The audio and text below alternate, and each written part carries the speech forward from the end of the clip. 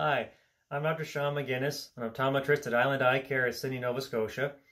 I'm a 2007 grad from the University of Waterloo, where I received my optometry degree, and I've been in private practice ever since. In 2015, I started on my dry eye journey with an increased passion for dry eye disease, treatments, and therapies. That's what brought me here today to talk to you about a clinical study I've done in collaboration with iMed Pharma. We wanted to look at patients, see what improvement we could make with our standard at-home treatments. So think of your heating mask, omega-3, eye drops, and lid wipes. And then see what further improvement we could make with the IRPL treatments with the eye device. So our patients came in at day 0. With the help of iMed, we were able to send them home with an eye relief mask, IV omega-3, eye drop MGD, as well as lid and lash plus. We followed up at day 30, where we did our first EI treatment. 2 weeks later, we did our second EI treatment. A month later, we did our third EI treatment. And a month after that, we did our final wrap-up.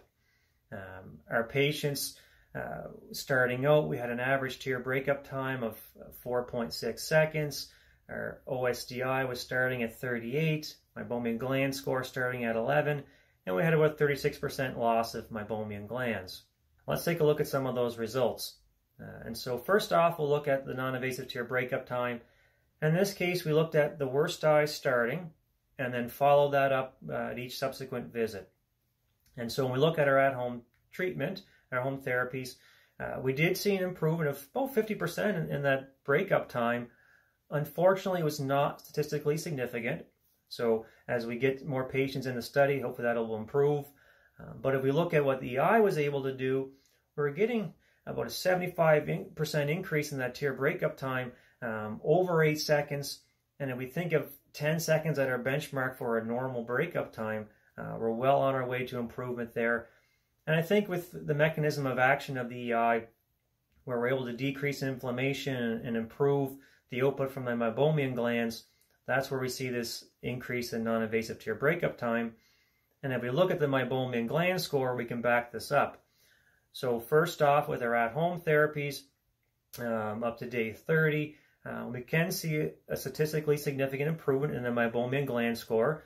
So we can improve that quality and quantity coming out of those glands.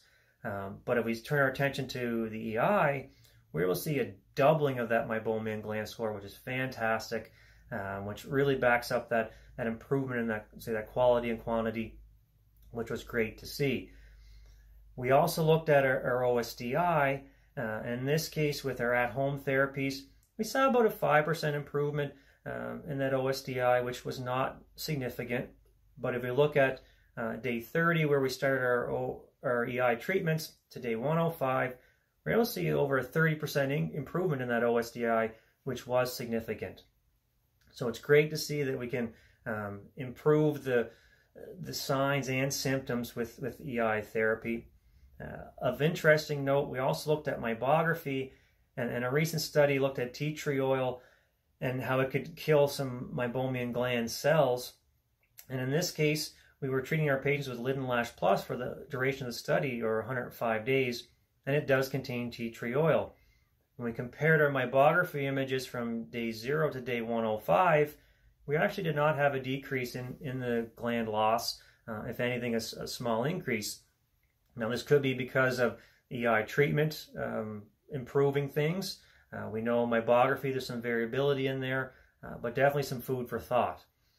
So as we look at the overall study in conclusion, our at-home therapy, we're able to see a significant improvement in meibomian gland score, a numerical improvement in the tear breakup time.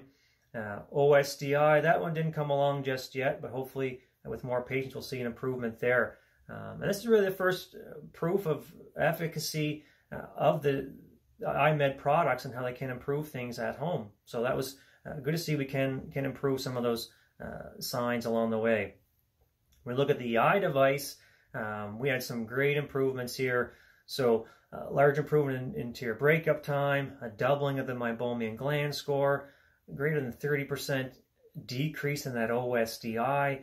So again, the signs and symptoms improving with that treatment from EI, which I really think comes back to that mechanism of action where we can decrease that inflammation, We can improve some of that meibum out of the glands with a little bit of heat. But we also get that stimulation of the parasympathetic nerve and the trigeminal to increase the function of those meibomian glands and improve dry eye disease. So some interesting results from the study here, and hope everybody enjoys, and take care.